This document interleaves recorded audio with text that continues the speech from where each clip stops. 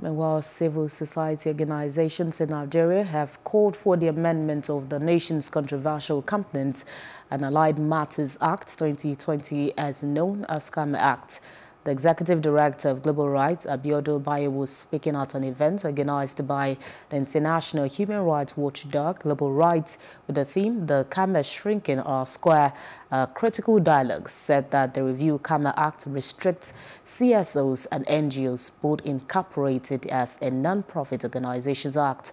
Bayo urged members of civil society organizations in Nigeria to challenge sections of the act that are problematic and work towards proposing amendments in the future.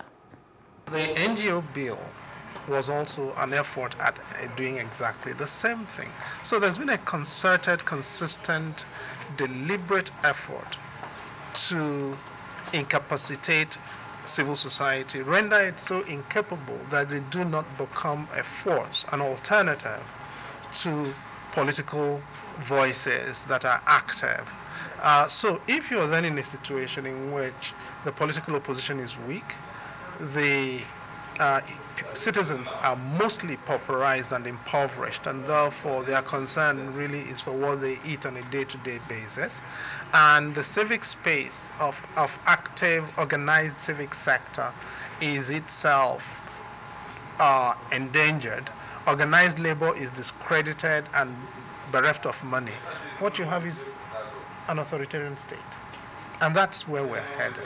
Act 2020 has a lot of, while it's a very good law for the business sector, for the profit-making sector, it's very restrictive on civil society organizations. That would include, of course, NGOs, churches, mosques, Isusu groups, and everybody incorporated as a non-profit under the CAC.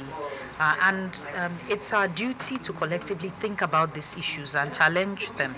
And that is what we're trying to do here today. For example, there are so many subjective sections to the C.A.M.A, and those subjective sections means that the Companies and Allied, the Corporate Affairs Commission can at any time step in to an organization as long as politically exposed people are not happy with the organization, which will make accountability more difficult. And as the 2023 elections approach us, we need as a society to also begin to ask for politicians who will be respectful of our civic space, who will seek to build a society in which the voice of the people can be heard rather than suppressed, and that is what this meeting is about.